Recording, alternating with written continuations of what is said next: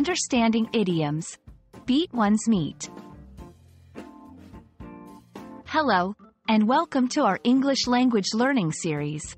Today, we're going to explore the meaning and usage of a specific idiom, beat one's meat. This phrase can be a bit tricky and is often considered informal or vulgar. So, let's dive in and understand it better, ensuring you can use it appropriately or understand it when encountered. Beat one's meat is an idiomatic expression that is primarily used in a vulgar context. It's a slang term that refers to masturbation. Due to its crude and informal nature, it's important to understand that this phrase is not suitable for formal or professional conversations. It's often found in casual, adult conversations and is typically used among friends in a very informal setting. While the exact origin of beat one's meat is unclear, it's believed to have emerged in the mid-20th century.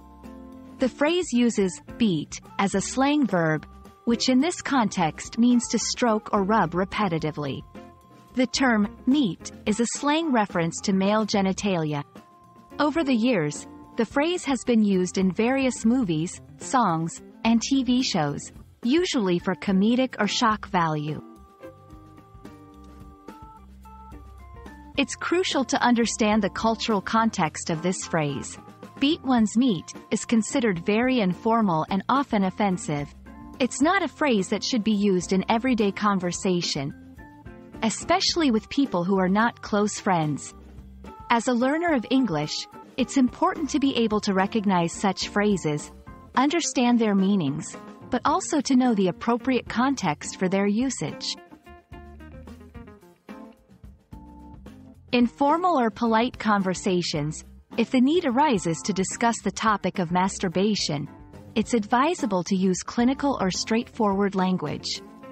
For example, saying, masturbate, or self-stimulation, is more appropriate in a formal or educational setting.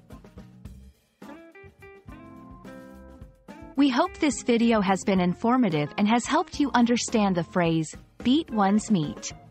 Remember, learning a language also involves understanding the cultural and social nuances of its idioms and slang. Stay tuned for more insights into English language learning, and don't forget to practice respectful and appropriate language use in all settings. Thank you for watching.